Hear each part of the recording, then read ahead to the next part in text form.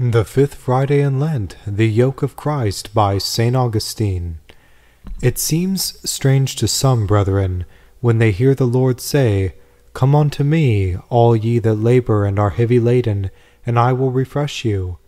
Take my yoke upon you, and learn of me, for I am meek and lowly of heart, and ye shall find rest unto your souls. For my yoke is easy, and my burden is light." And they consider that they who have carelessly bound their necks to this yoke, and have with much submission taken this burden upon their shoulders, are tossed about and exercised by so great difficulties in the world, that they seem not to be called from labor to rest, but from rest to labor.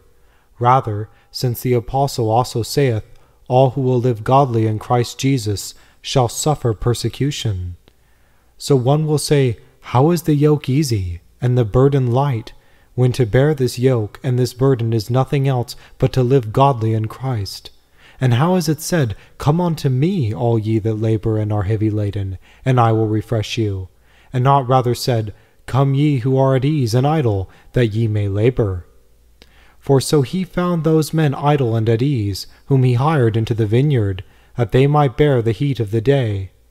And we hear the Apostle under that light yoke and easy burden say, "In all things approving ourselves as the ministers of God, in much patience, in afflictions, in necessities, in distresses, in stripes."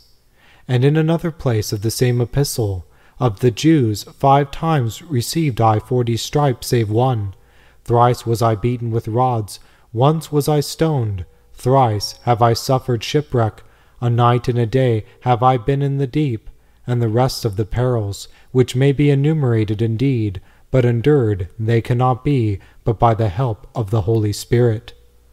All these grievous and heavy trials which he mentioned did he very frequently and abundantly sustain, but in very deed the Holy Spirit was with him in the wasting of the outward man, to renew the inner man from day to day, and by the taste of spiritual rest and the affluence of the delights of God, to soften down by the hope of future blessedness all present hardships, and to alleviate all heavy trials. Lo, how sweet a yoke of Christ did he bear, and how light a burden, so that he could say that all those hard and grievous sufferings, at the recital of which every hearer shudders, were a light tribulation, as he beheld with inward eyes, the eyes of faith, at how great a price of things temporal must be purchased the life to come, the escape from the everlasting pains of the ungodly, the full enjoyment, free from all anxiety, of the eternal happiness of the righteous.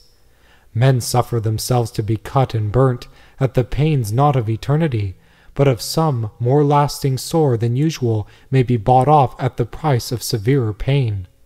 For a languid and uncertain period of a very short repose, and that too at the end of life, the soldier is worn down by all the hard trials of war. Restless it may be for more years in his labors than he will have to enjoy in his rest and ease. To what storms and tempests, to what a fearful and tremendous raging of sky and sea, do the busy merchantmen expose themselves, that they may acquire riches inconstant as the wind, and full of perils and tempests, greater even than those by which they were acquired?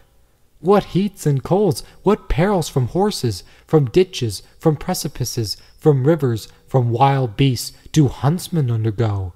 What pain or hunger and thirst, what straitened allowances of the cheapest and meanest meat and drink, that they may catch a beast? And sometimes, after all, the flesh of the beast for which they endure all this is of no use for the table. Now, in all these instances, they who do not love these things feel them as great severities, whereas they who love them endure the same. It is true, but they do not seem to feel themselves severe.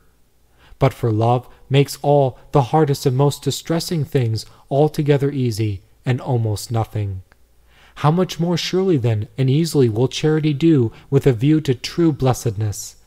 That which mere desire does it as it can with a view to what is but misery. How easily is any temporal adversity endured, if it be that eternal punishment may be avoided and eternal rest procured. Not without any good reason did that vessel of election say with exceeding joy, The sufferings of this present time are not worthy to be compared with the glory which shall be revealed in us. See then how it is that the yoke is easy and the burden light. And if it be straight to the few who choose it, yet it is easy to all who love it. The psalmist saith, Because of the words of thy lips I have kept hard ways. But the things which are hard to those who labor lose their roughness to those same men when they love.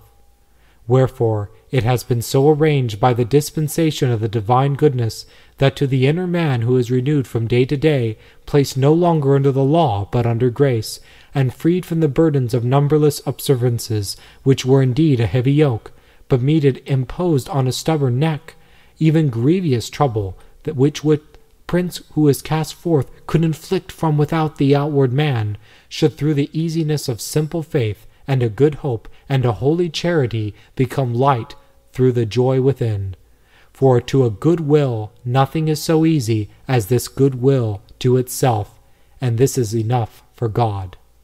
How much soever therefore this world may rage, most truly did the angels exclaim when the Lord was born in the flesh, Glory to God in the highest, and on earth peace to men of good will, because his yoke, who then was born, is easy, and his burden light. And as the apostle saith, God is faithful, who will not suffer us to be tempted above that we are able to bear, but will with the temptation also make a way to escape, that we may be able to bear it. Amen.